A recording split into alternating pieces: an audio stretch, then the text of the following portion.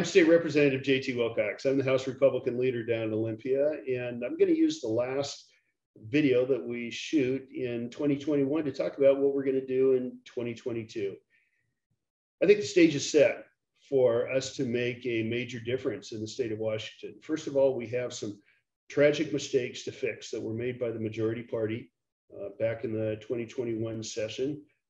Top of that list is the payroll tax that was supposed to pay for long-term health care. People on every side admit that this is a deeply flawed bill. In fact, the governor and the two majority caucus leaders have asked that private employers not collect the tax. I'm not sure why they have to ask. We could have done a special session to fix this problem, but that's where we're at. It needs to be repealed. And unfortunately, those who have taken the proper steps in advance, as well as those who would be the victims of this tax, are going to lose to some extent to this. The bill that was passed by the majority is a lose-lose. Next, we have a number of fixes to apply to the tragic and disastrous public safety bills that were passed without a lot of input from law enforcement by the majority last year. They recognize that there are a number of improvements that need to be made. We offered amendments that would do that last year after some sad and tragic lessons.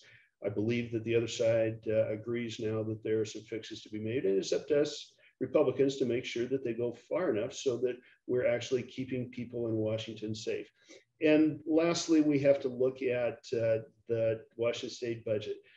People understand that Republicans are always here for a sustainable budget, one that respects the fact that everyone has to work hard to pay their taxes, and we want to be sure that we're using those tax dollars as efficiently as possible or return them to the people that actually earn the dollars from which they're derived. That will always be a priority for Washington state Republicans. And lastly, something that's top of mind for many, many people of every party, that is, we are looking at about 700 days of emergency powers by the governor.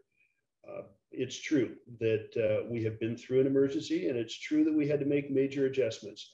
But I think many people recognize now that the legislature should be part of this process.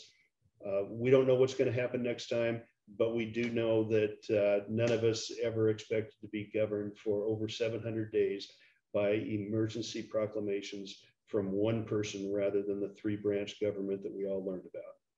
Thanks, everybody. I'll see you during the session in January.